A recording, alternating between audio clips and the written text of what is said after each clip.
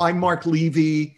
I live in New Hope, Pennsylvania, in a 10-acre farm here, farmhouse from 1748. I love history, which is why I was so fascinated before with what Dorothea was saying.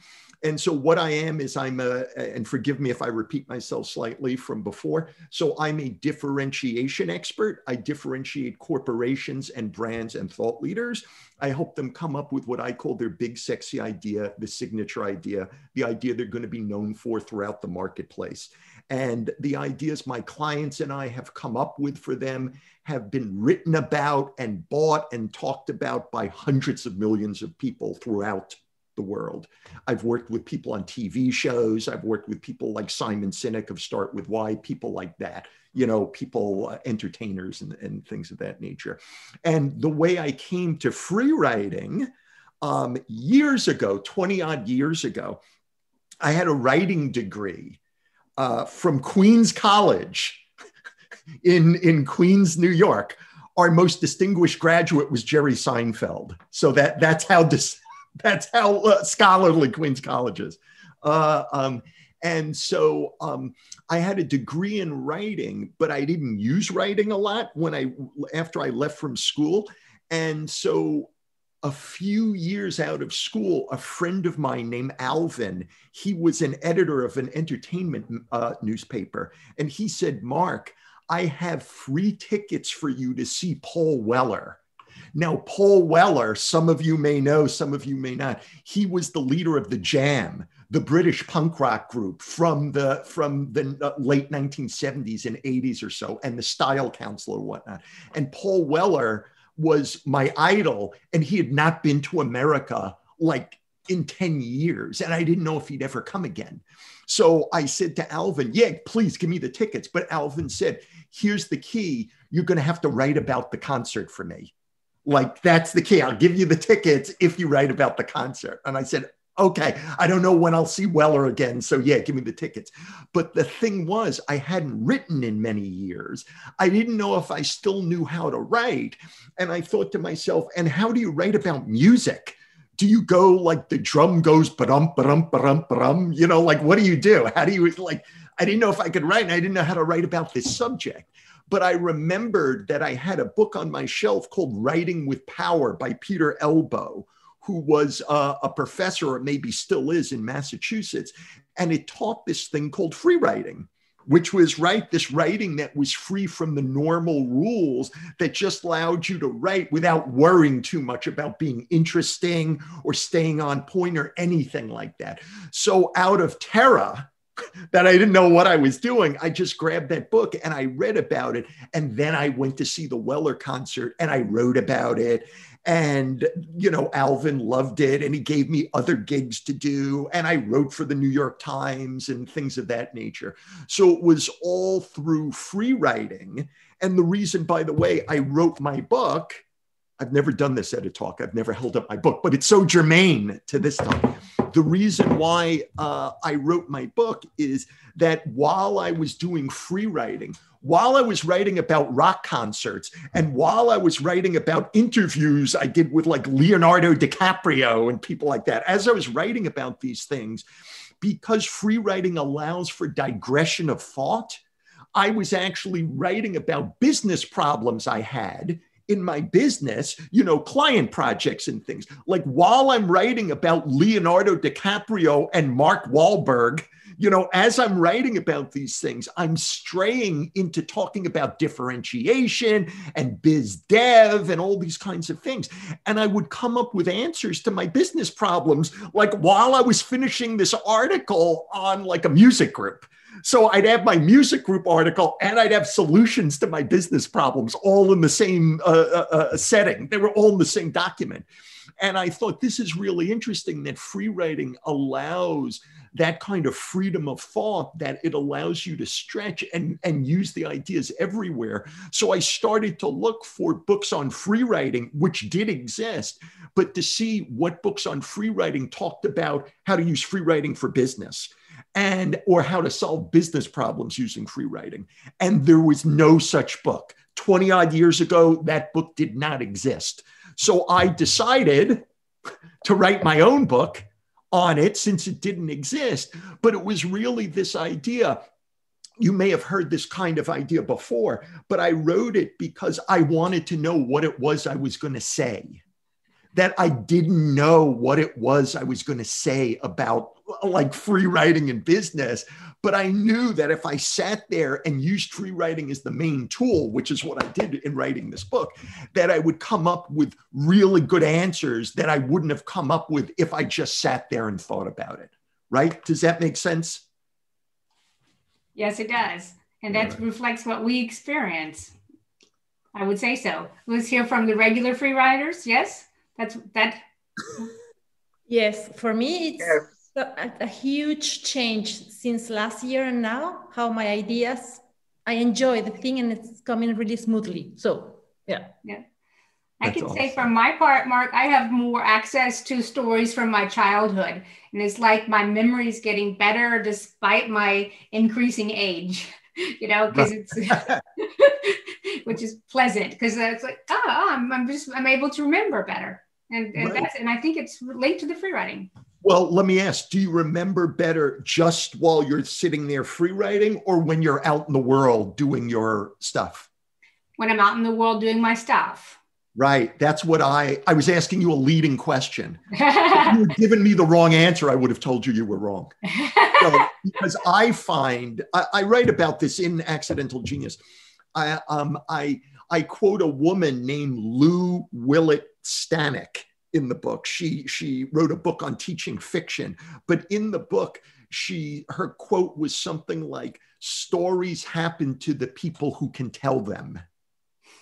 And like, I just thought that was such a profound idea in the fact of everyone on this call were storytellers. Like, we need them, whether you're an architect, whether, you're a historian or you're whatever it is that you're doing, you need to be able to tell stories, brand stories or stories about historical happenings or stories, pitch stories or so. And to me, when you have to start creating story, you need to create story. You start to walk around in the mindset of story. You start putting things together that a normal person would not put together. Like, they don't really go, but because you have to have something to write about or to pitch or to whatever, your mind sees connections that you wouldn't have seen if you didn't have to do that. You know what I mean? So we bring ourselves up to what it is that's needed. Necessity is the mother of invention, right? Is the idea. So yeah. Excellent. Yeah. Yeah. What else? Other questions for Mark? How you are able to differentiate some people? How do I differentiate people? So, right. So this is outside the realm of the writing that we're talking about, but no. That's a fantastic question, because really you can use it in any of the writing that you're doing. So essentially, when you differentiate, what it is you're taking an idea or a person or a business or something, and you're making it stand out in a way that's attractive to other people around it. So when you differentiate, it's always against something else, right? You don't differentiate in a vacuum. If you had a brand new idea, you wouldn't need to differentiate, because all you'd need to do is to talk about the idea, right? Because there's no competition for the idea if it was totally brand new. But if there are competitors in that marketplace, you need to stand apart as different from them. So one of the exercises that I do with my clients, and this would be a writing exercise, if you guys were writing about whatever it is you're doing, I think about first, like, so let's say you wanted to differentiate a business. Now, remember, this can be about, if you're writing an article about the Peloponnesian War, doesn't matter. But I'm using it as if we're talking about business. Suppose you wanted to differentiate a business, make that business stand out as better and interesting than other businesses. I would first ask someone, what would someone in the marketplace say about the type of business you're in without knowing anything about you? Like, what are the stereotypes that they have? Like, let's say you're an architect, right? So I would say, if people came to you and they knew nothing about you, but they've dealt with architects before, what are all the stereotypes that they have about architects? Right. About how you do business, or like how you charge, or what your philosophy is. It doesn't mean that these stereotypes are right about you, but what do they think about the field in general?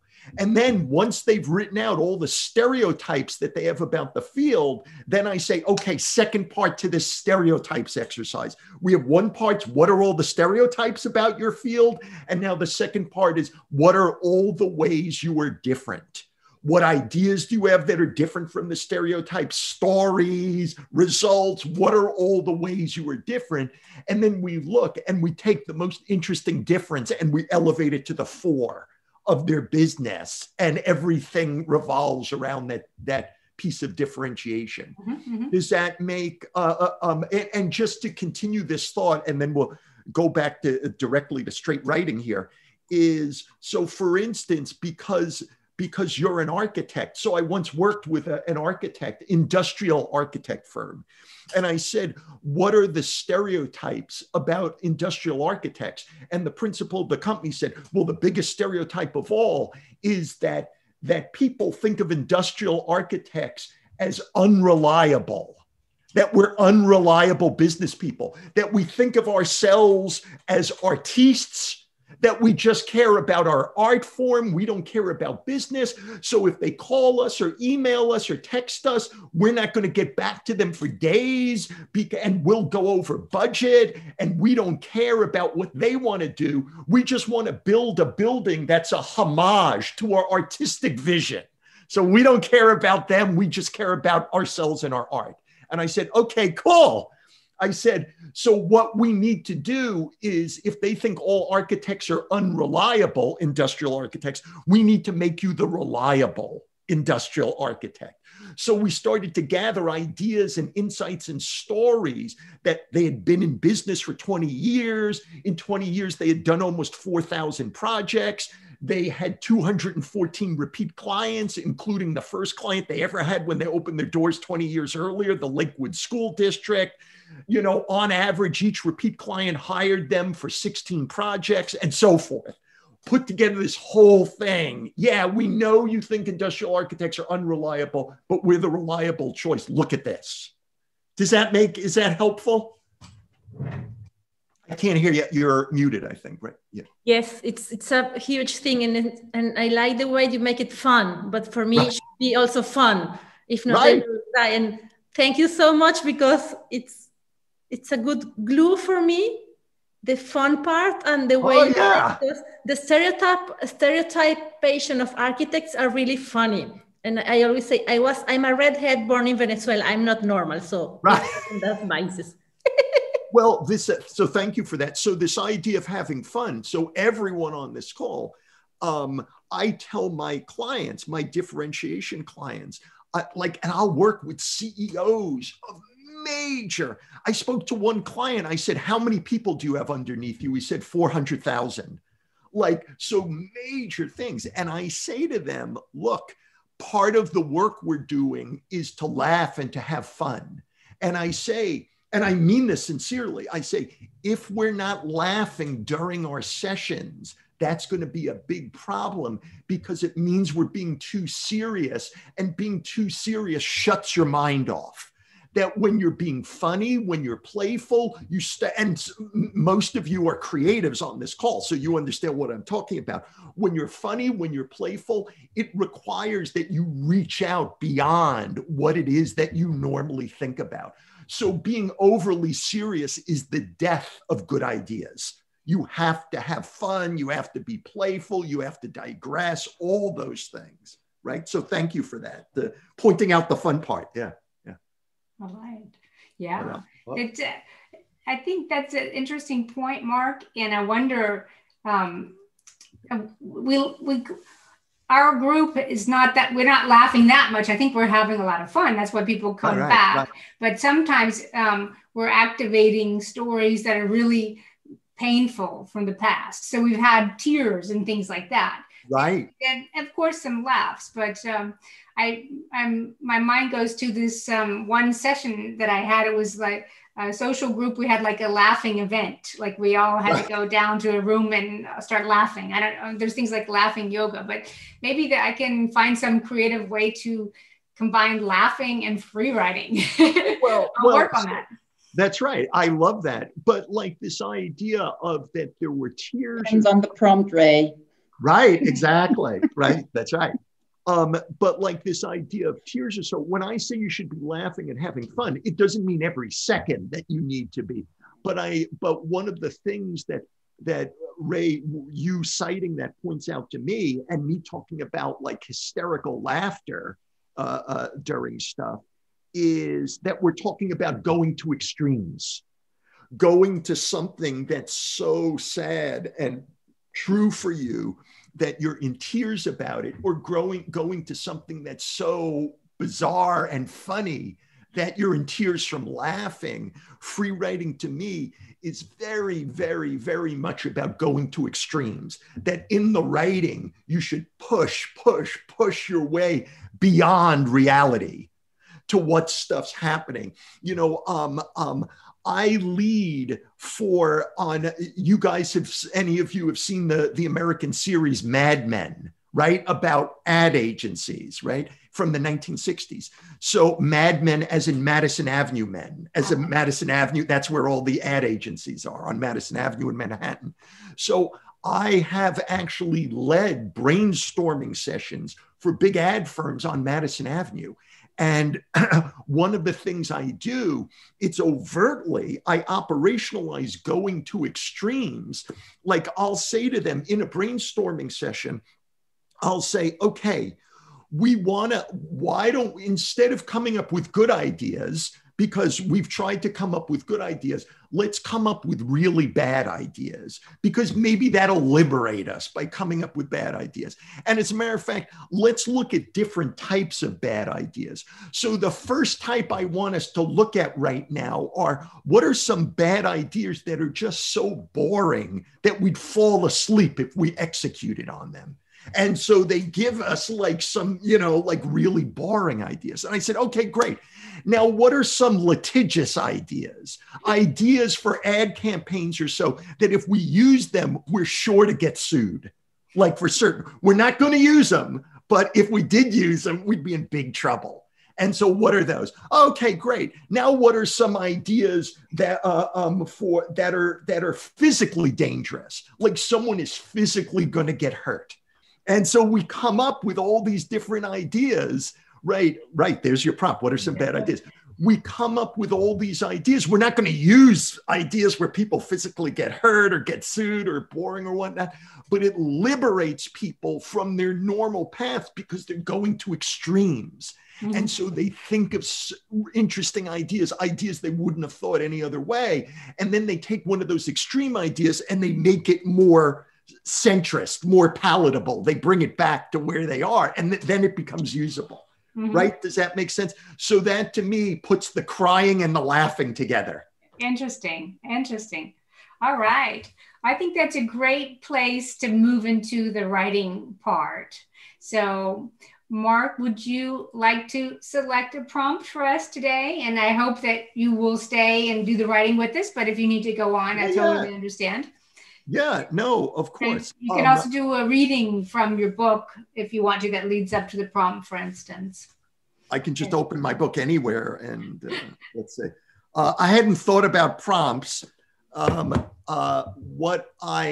Let's see. Or from the group, we can get some samples in the chat too, if you guys have confidence. Right. I'm thinking about,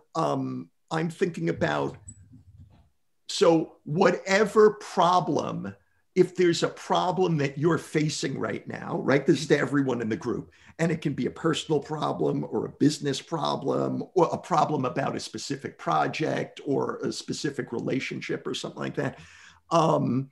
I would, in light of what it is that we're talking about right now, I would want you to write about what are some bad ideas about how to approach that. about how to solve the problem. Approach it. Okay. What are, and I don't just mean, don't just sit there and list bad ideas. I mean, narratively write about, okay, I'm going to think about problem X. This guy, Mark, says, think about, okay, so I'm going to think about this problem I'm having at work. Okay, so what are some bad ideas? And then, you know, you start writing about them, and whatever bad idea most captures your attention, start writing about that. But the key is, to me, is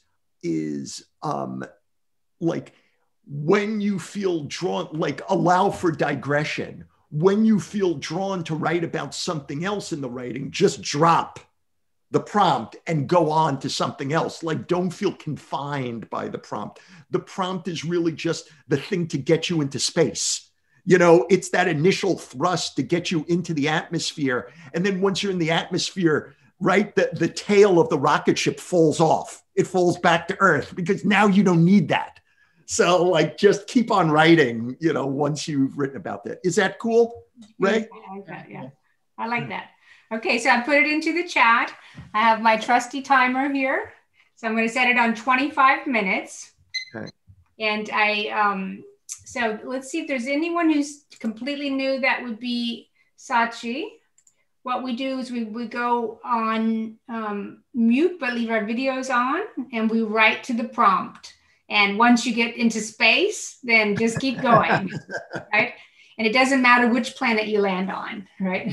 Just, right. If it's interesting, keep writing about it. And it's about volume, getting words on paper, and not self-editing or criticizing or anything like that. And then I'll give you a 2-minute warning before the 25 minutes is up. And then we can talk about the experience. And if someone would like to share from their writing, can do so. So thanks again to you, Mark, for that great intro. And wish you a happy writing session, everybody.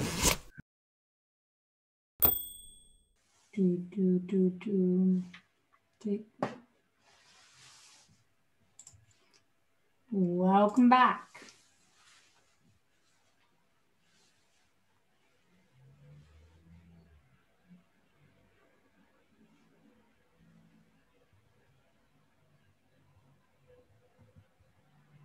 Okay. When you say welcome back, it's sort of like a trance session that is ending, you know, you're getting, it's like we're hypnotized and you're taking us back into the real world. Very, very. Yeah, sometimes that just naturally comes out too when I say, see you on the other side. You know, it's some sort of tunnel metaphor, or going to a different state. Yeah. So either Vikas is very tired or he's in a different state.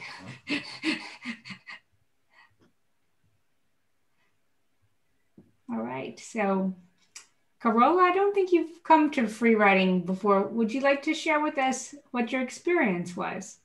Yeah, absolutely. I mean, I was in your workshop, but I never joined your free writing session. And I must say, I've been positively surprised. And I liked Mark's approach to start with a problem, with a negative situation and a bad idea, because in writing about bad ideas, you manifest good ideas, or you manifest that you shouldn't really do these bad ideas. And I think you almost, while writing about bad ideas, you come up with some solutions. And I think the whole process is more creative than I expected, you know. So it's by writing, there is more structure and clarity than just by thinking about it.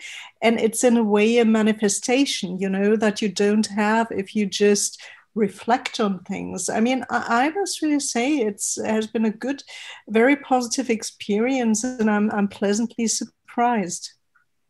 Cool. That's great. Mark, I'll let you respond to that. Thank you, Carola. Oh, yeah. Oh, yeah. So, yeah, thank you for that. Yeah, so a lot of creatives who I know, including myself, we don't like to do what we're told. So, you instantly want to make something your own. You want to push against it, or so. And so to me, writing about something that's not normally written about is already freeing immediately. So when I'm working with clients, and if I say, so what is it that you want to see happen here? And sometimes they don't know. So then I'll say, okay, what don't you want to see happen here? Like, let's talk about that first.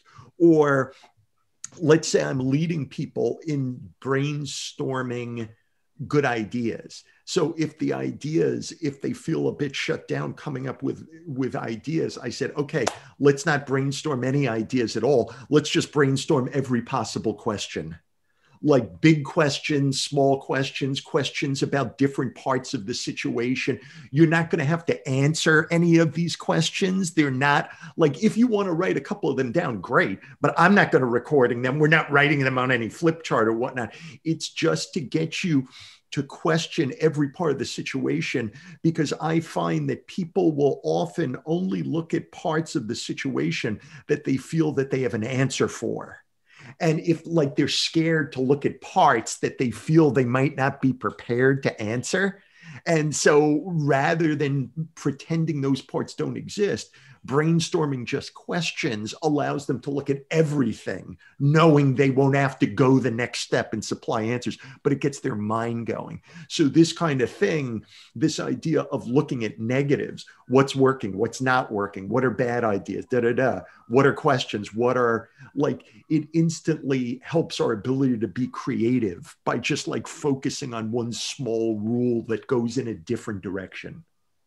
Yeah, I mean, I must say, I what you said at the beginning was right for me. When I wrote down the bad ideas, it was like in my head, but you're not going to do this, Right. And it's like, and it was funny. I mean, I really enjoyed that. Cool. Oh, that's great. That's great. Thank you. Anyone else like to share about the experience? For me, it was quite liberating, and I had a lot of fun because my brain is like a popcorn machine, really crazy with the ideas. And I wrote like, send carrion pigeons, send mafiosos to pressure the people.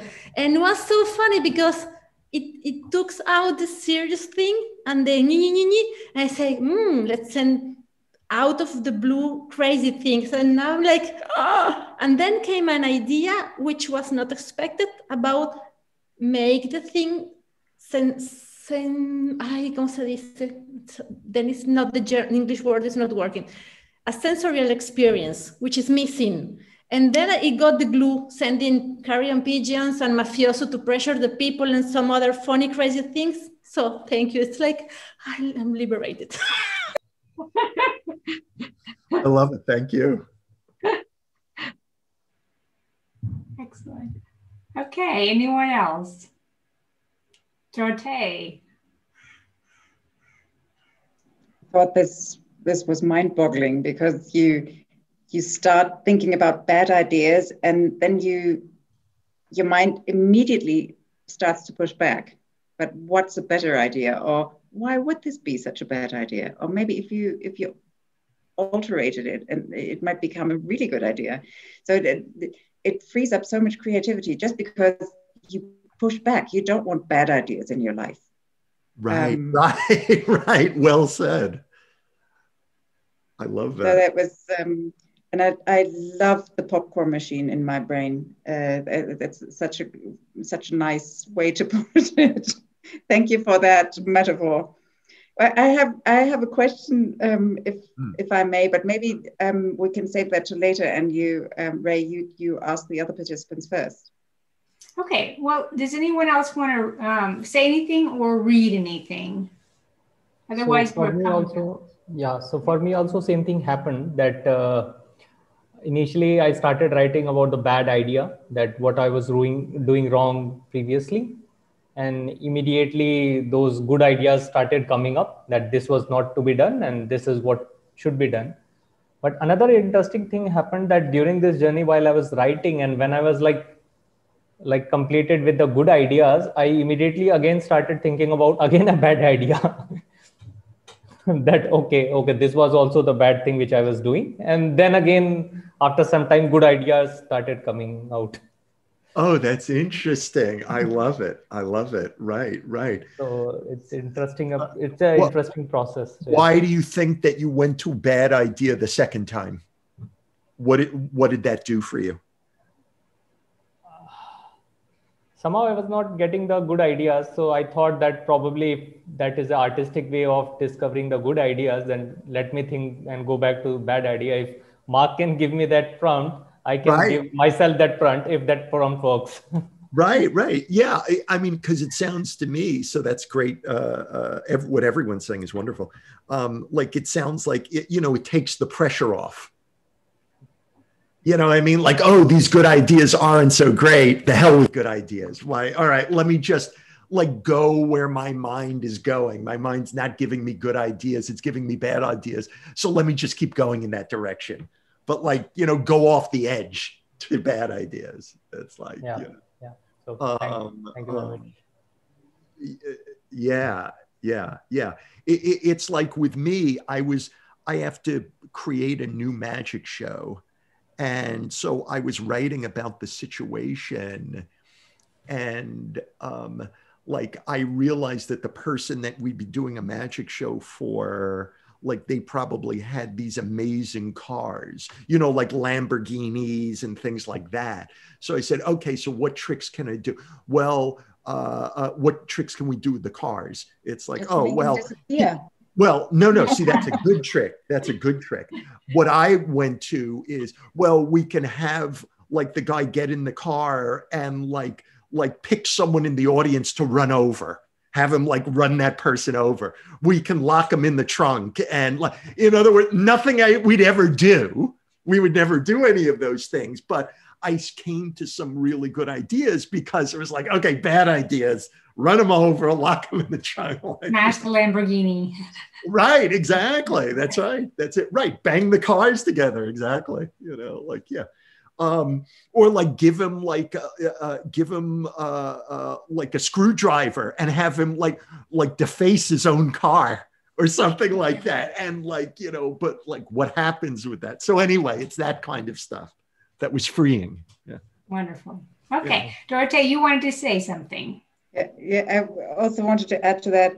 If you really go down that path, if you really approach the bad idea, make it very, very concrete, you start understanding why this might be part of the solution, or why why it wasn't such a bad idea at all, that you just need to turn a few screws and then it turns out to be something very valuable.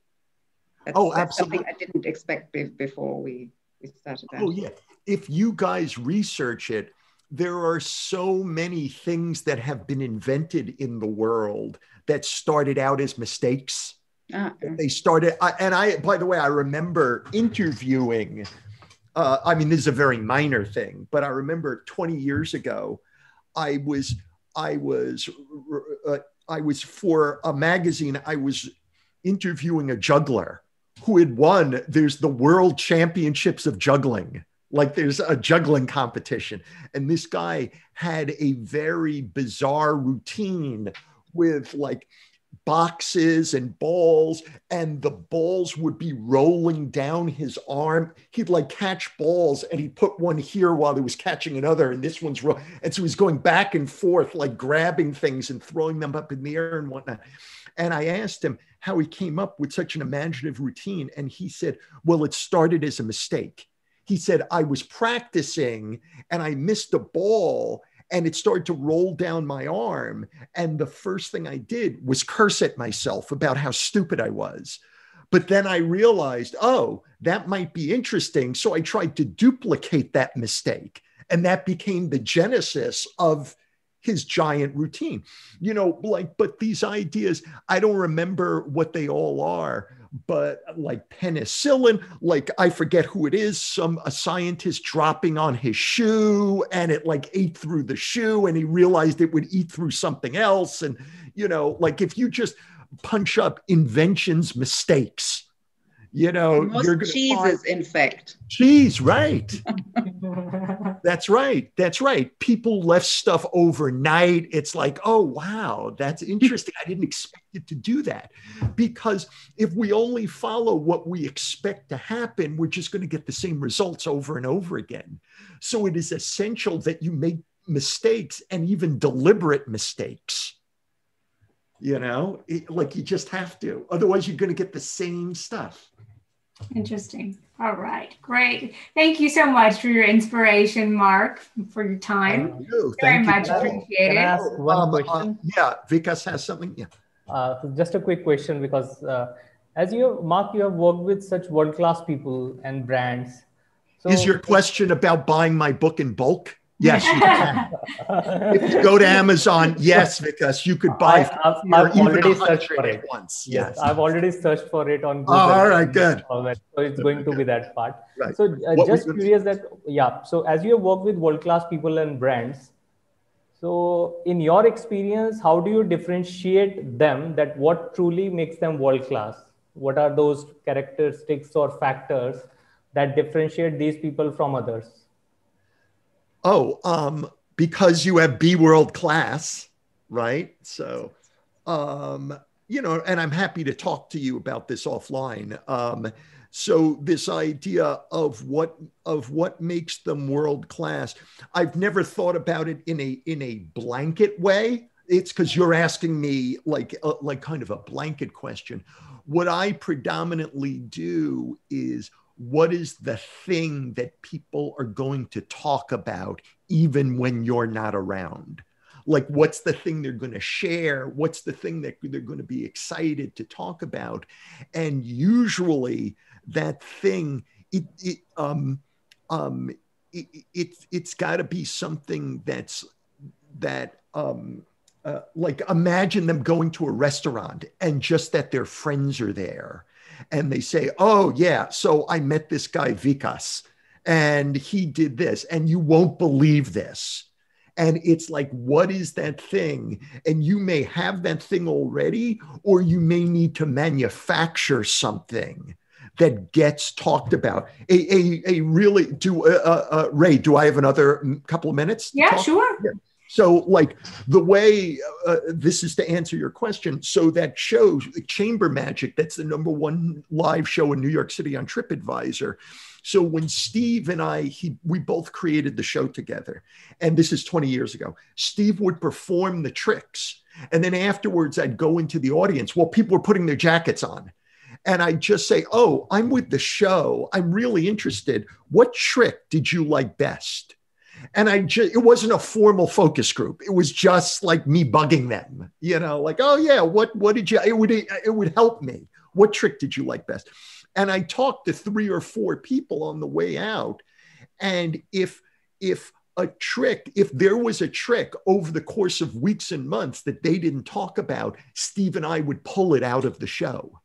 And we'd either retool that trick or we'd get rid of it, because we didn't have a lot of money back then. And the tricks needed to act as missionaries for the show. Like, the tricks had to be so cool that people were going to talk to their friends about them. And if people weren't talking to me about a trick right after seeing it, they weren't going to talk to their friends about it like a day or 2 later. So each trick had to have like this freak out factor that people would just want to discuss when we weren't around. And by the way, another point, just to answer your thing, because magic, there's a famous magician of the 20th century named Di Vernon who said, confusion is not magic. That if the audience is confused as to what happened, they may be fooled, but they won't be astonished. Right? So those are 2 different things. You want them astonished. You don't want, you don't want them just fooled and saying, yeah, I don't know how he did it, but it wasn't great. You want them like slack-jawed.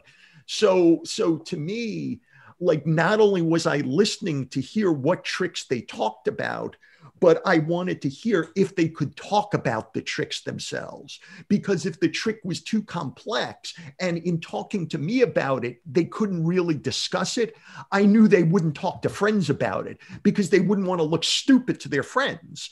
So if they couldn't talk about a trick, Steve and I would retool the trick so it became simpler to talk about. So it would freak people out. They'd want to talk about it, but the premise was so clear that they could then talk about it after. Does that make sense? It's the same thing with your business. It's the exact same thing. What are the things that are going to freak people out? There's some things there, or there's some things you need to manufacture. And is the stuff simple enough? Do they have language for it? They want to talk about it and they're able to talk about it. So I hope that's helpful. Wow, cool. Yeah, Guys, yeah. Thank you very much. Thanks for the question. Thanks. If I can get